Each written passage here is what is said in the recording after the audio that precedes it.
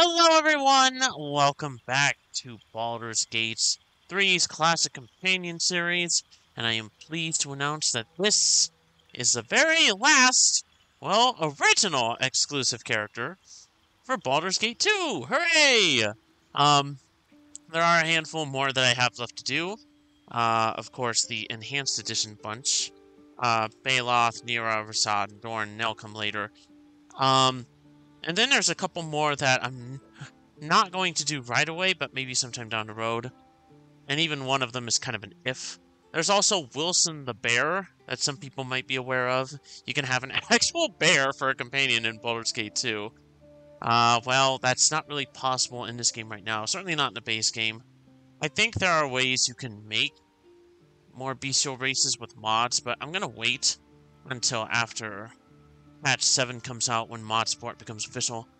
And I'm going to do that same thing with Hexat as well, because she is a vampire, and that technically does not fall in with any of the races. However, when I was rolling with mods a while back, I noticed that someone put together a race that incorporated the Dampier from Pathfinder. And I thought to myself, well, Dampiers aren't 100% vampires, but that's actually a pretty good starting point for that. So, those will come down the line, but for now, let's go ahead and focus on Yoshimo, a very plot-centric character. Male human bounty hunter rogue.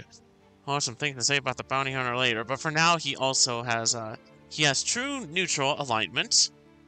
And he's the only companion you find outside of Minsk, Tahara, and Imoen and all them in the opening dungeon.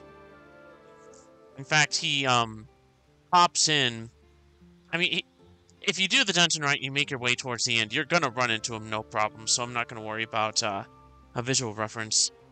But what I can say for certain is that he does have maxed out fight and traps, which is definitely something worth having in your party. So he'll be one of those rogues that's actually really dependable, despite the fact that, well, he's a thief, and you know what they all say about thieves in the classic Baldur's Gate games. His open locks isn't quite up to 100, but unlike Nalia, you can actually improve it without having to rely on potions, so there you go. One special thing about him, though, is that he is able to dual class to fighter, and considering how difficult it is to get a thief going in, classic Baldur's Gate games, it's actually, it's something I didn't try before, but it might be worth looking into, honestly.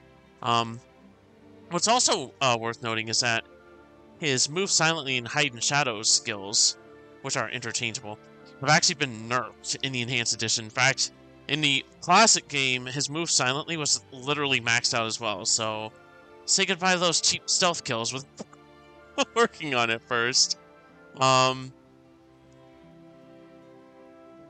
Now, he is level 10, though, so the one bad thing about dual classing him is that you'll be kind of pigeonholed into doing it as early as possible, lest, because he'll have his fighter levels will have to exceed his bounty hunter levels in order to get the skills back, which is just stupid. I don't know who thought of that stupid rule.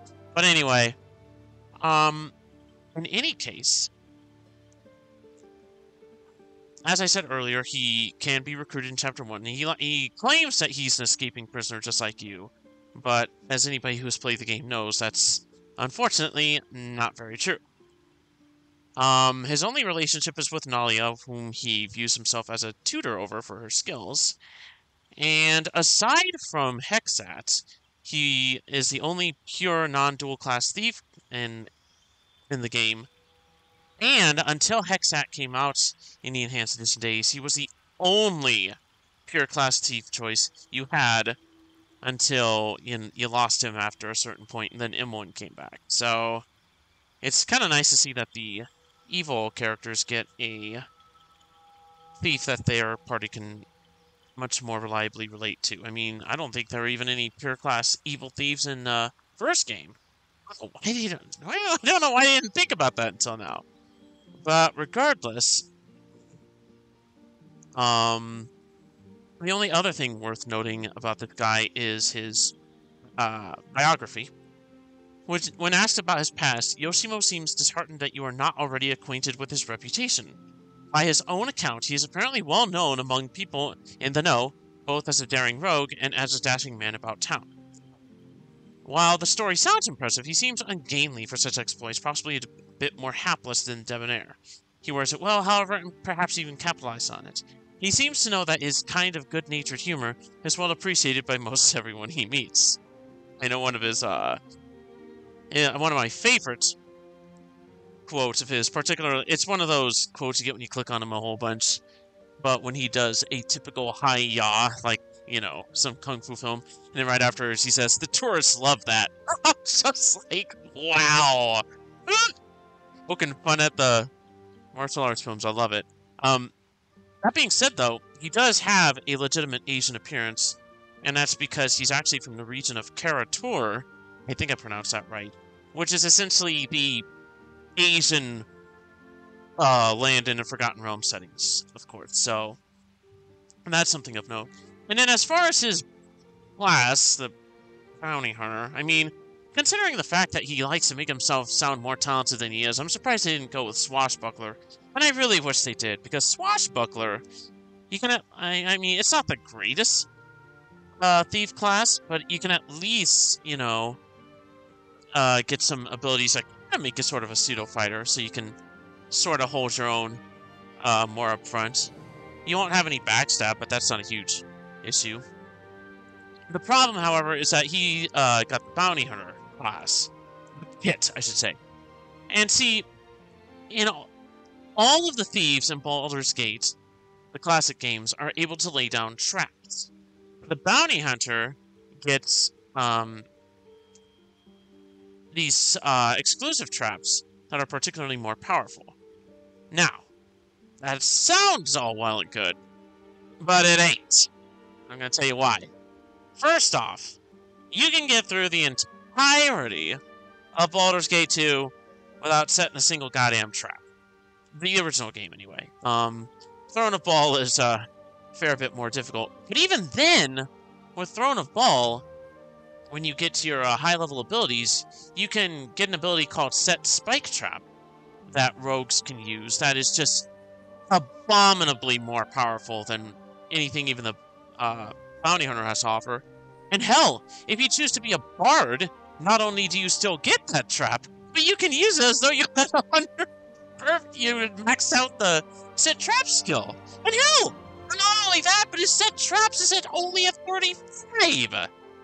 I mean, you have a chance to fail setting traps from the bounty hunter class.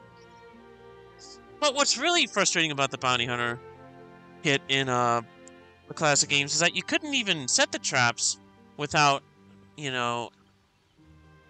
without any enemies being around. And to be fair, like, if any enemy is in your visual line of sight, they'll usually come right after you. Which means you gotta use your stealth abilities to, scope out the place. Which is all well and good, I suppose, but even then, it'll take time for you to set those traps.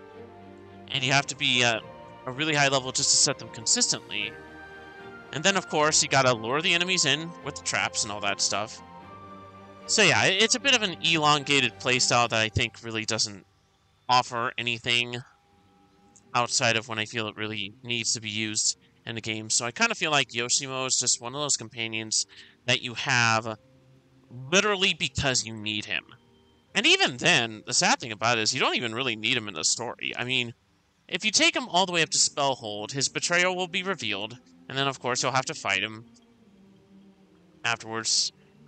And then, of course, after he dies, you can take his heart to a cleric where it can be redeemed of its sins. Well, you can go to Spellhold without the guy, like, at all. And if you go through Spellhold, you come back to Baldur's Gate, and you see him again, he'll just die instantly. So it's like, oh, okay, that was great. So, yeah. So there, unfortunately, isn't a whole lot else to Yoshimo beyond that.